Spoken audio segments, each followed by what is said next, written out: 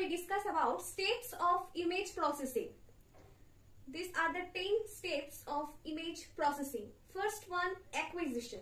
Acquisition means capturing image using sensor, cameras or scanners. So it is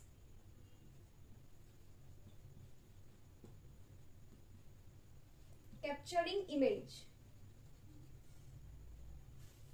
Next, preprocessing. Preprocessing means removing noise and improving image quality.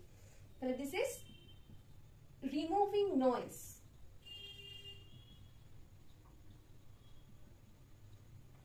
Next, image enhancement.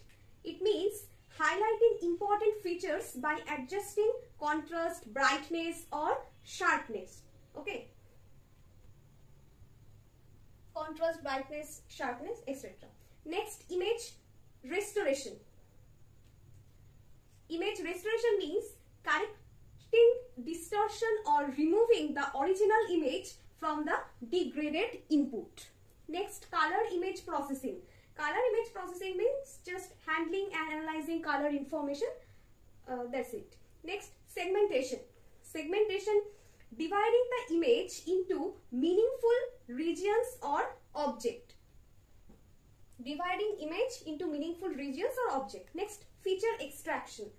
Feature extraction means identifying unique patterns or shapes or characteristics of the image. Next, 8, image recognition or object detection.